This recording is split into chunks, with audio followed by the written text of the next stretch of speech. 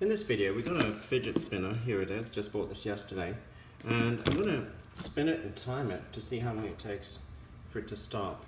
I'm going to give it a good spin, and then we're going to measure how long it takes on that clock that you see over there. And then we're going to do the same thing in a vacuum to see if a vacuum can make a significant difference. The aim is to try and get it to spin as long as possible using the vacuum. So here goes.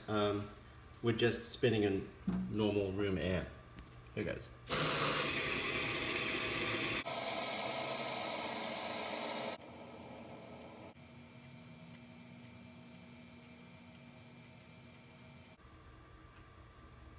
Okay, we're going to do the same thing again, now using a high vacuum, which I'm going to obtain by this two-stage vacuum pump and this modified dish. This is like a Pyrex food dish that I've drilled a hole in. So let's try it out. First we'll get it spinning, then we'll turn on the vacuum pump.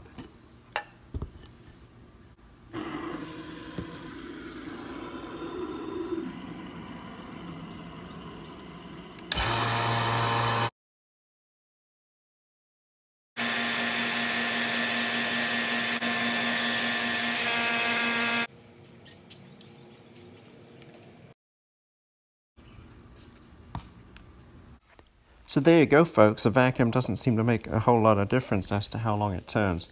Can't really figure out why, but it may be that there is more friction from the bearings than from air resistance. Thanks for watching, and please check back.